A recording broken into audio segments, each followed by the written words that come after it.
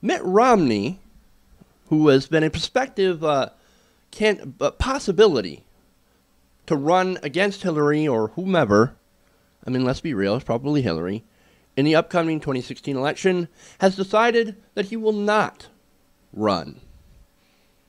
He told staff and key supporters in different conference calls, he called around and he's like, hey, yo, I'm not running this time. Quote, after putting considerable thought into making another run for president, I've decided it is best to give other leaders in the party the opportunity to become our next nominee. And this is according to prepared remarks posted on Twitter by radio host Hugh Hewitt. I am amused by the name Hugh Hewitt. It just kind of rolls off the tongue. Hugh Hewitt. +1 on the name. Definitely. Now, of course, it's Mitt Romney we're dealing with, so he's like, well, even though I'm not running, I know I could have won. Despite the fact that you've lost several times.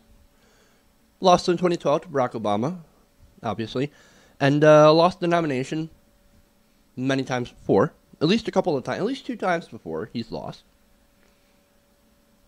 But no. I could have won. No, trust me, dog. If I ran this time, which I'm not, I could have won this. Like I had this one in the bag, trust me.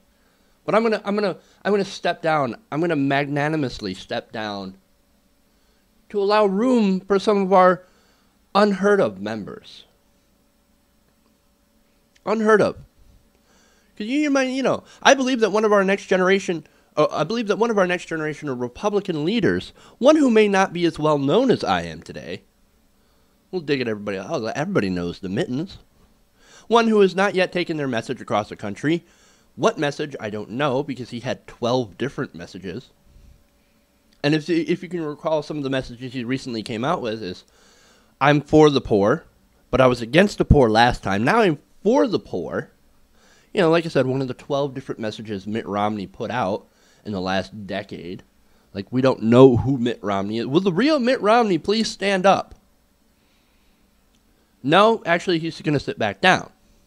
But he continues, one who is just getting started may well emerge as being better able to defeat the Democrat nominee.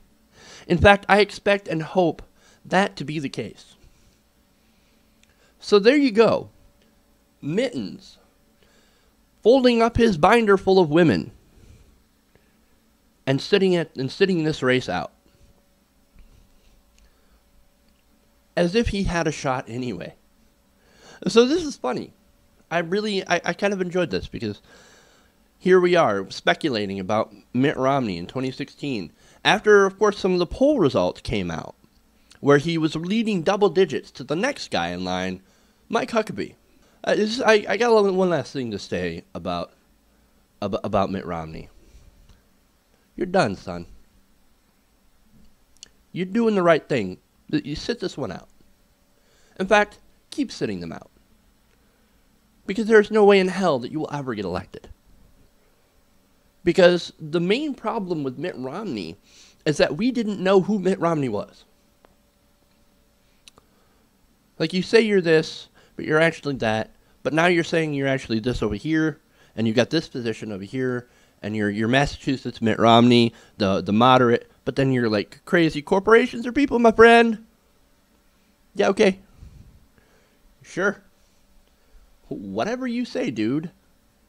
So there's Mitt Romney. Mittens is out.